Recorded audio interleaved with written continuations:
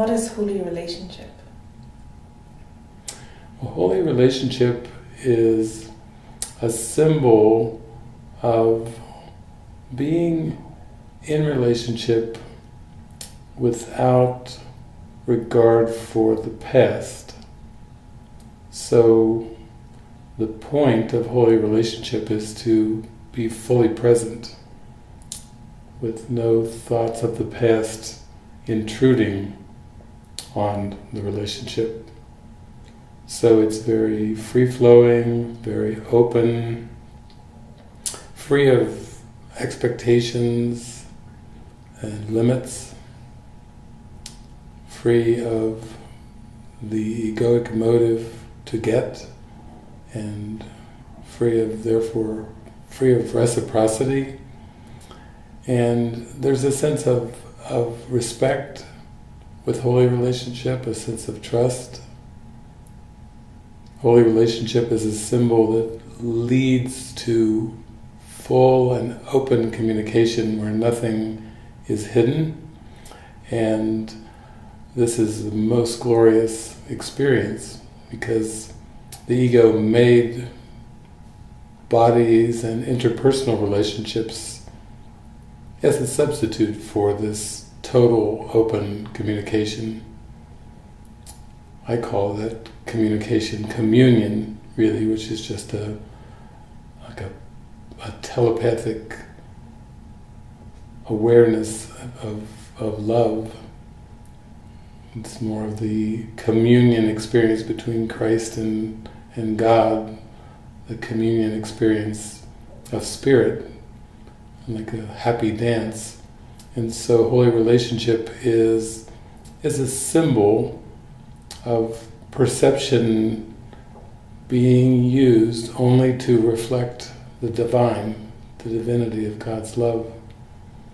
And it doesn't have the need and the lack and the scarcity of all generated, projected, egoic relationships which don't lead to truth. They simply are a substitute for God's love.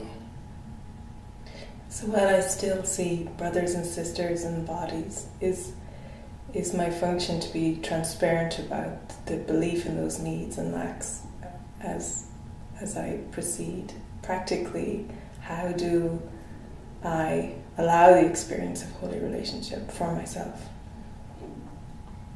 Yeah, the block to holy relationship is really keeping these attack thoughts or judgments or grievances hidden.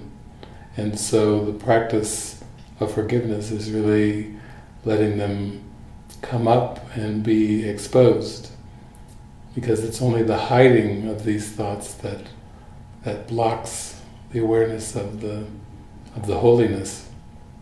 So that's a key component.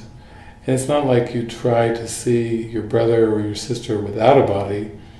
The question arises, do I want to see him sinless?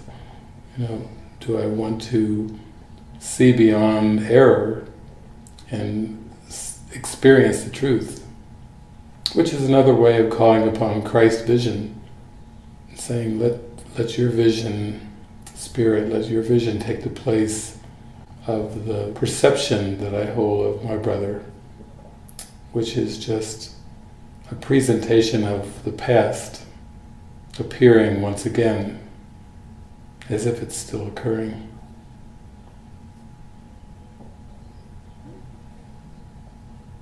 So it's very precious to meet anew without any kind of preconception of the past,